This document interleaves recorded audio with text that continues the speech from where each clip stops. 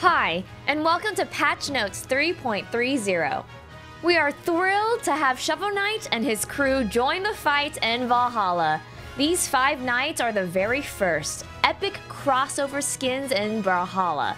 Each of these incredible skins features signature effect swaps, custom lock-in animations, legend name swaps, icon swaps, and more. We've also added a new map called the Plains of Passage and a Shovel Knight UI takeover. Dig in! By the creed of chivalry, slash mercilessly and dig tirelessly, Shovel Knight is an epic crossover skin for Nash.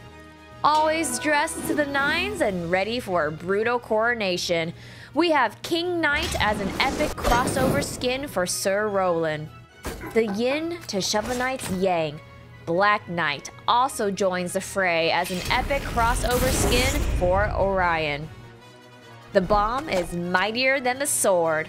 Plague Knight is an epic crossover skin for Caspian.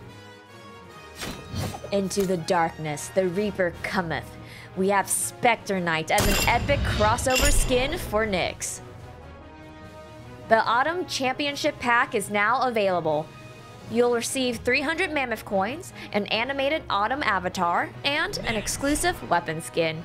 We're also excited to announce that the free Legend Rotation now features 8 Mighty Legends. This week's new Legend Rotation includes Orion, Nash, Caspian, Nyx, Sir Roland, Yumiko, Sidra, and Jala. We've added a new Brawl of the Week, Strikeout Mania. Pick your best 5 legends and face off against your opponent's best 5 legends in this intense 300% damage battle. KO your opponent 5 times to win.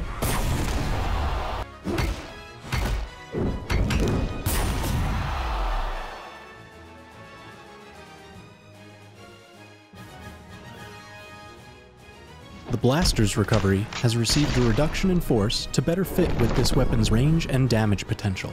The Spear Downlight now has slightly less coverage near the bottom of the attack, allowing for greater counterplay when approaching it from the ground. The Spear has also traded some time to hit between its neutral air and recovery, opening a dodge window between Downlight and recovery. The Hammer has received both an increase to the sidelight's range when dashing, as well as a faster recover time on the side air to help apply its hard-hitting pressure. Isaiah's neutral blasters and down blasters have received a reduction in recover time, affording them both greater utility during a match.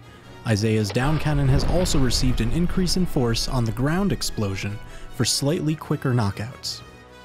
Artemis' down lance now recovers quicker and hovers slightly longer before falling for greater evasion during the attack, while her neutral lance now has greater force to better match its required accuracy. Jiro's neutral scythe now has less recover time on miss, as well as increased coverage on the inside of the slash for greater reliability as an anti-air.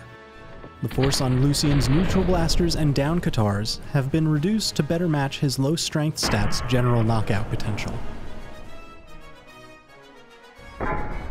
In a similar fashion, Hattori's side spear and down sword now deal damage closer in line with her low strength stat.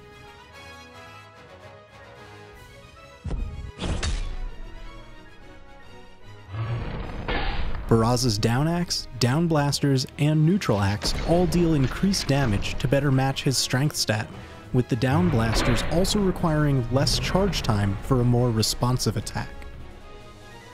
Queen Nai's side katars have also had its damage increased to match her formidable strength stat. Ember's down katars have received an increase in base damage, and her down bow has received an increase in force, allowing both to better fit her above average strength.